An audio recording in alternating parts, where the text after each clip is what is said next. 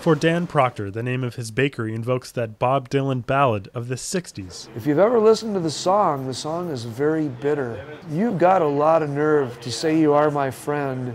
You just want to be on the side that's winning. But this bakery has been always, part of our name is Positively.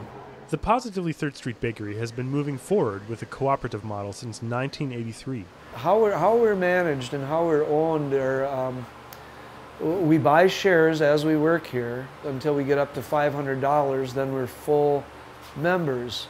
This business you have to be in at least 3 years before you start making binding decisions. Although everyone from the day one that they come in here, we have monthly meetings and pretty much consensus rules that people have to agree with what we're doing. One of the fun things about cooperatives is because they are member owned and operated, these tend to be businesses that are anchor into the community, and I think it's safe to say that Dan isn't going to be moving any of his jobs offshore anytime soon. A lot of the ways we resolve things is not by top-down management, but it's by meetings and it's by outreach to people in the community. Working together as a cooperative opens up new opportunities in markets and merchants.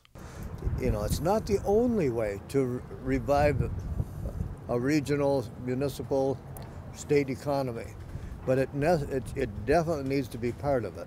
You've got to spend the time. You've got to make this a better place than, you know, what it was before you came here.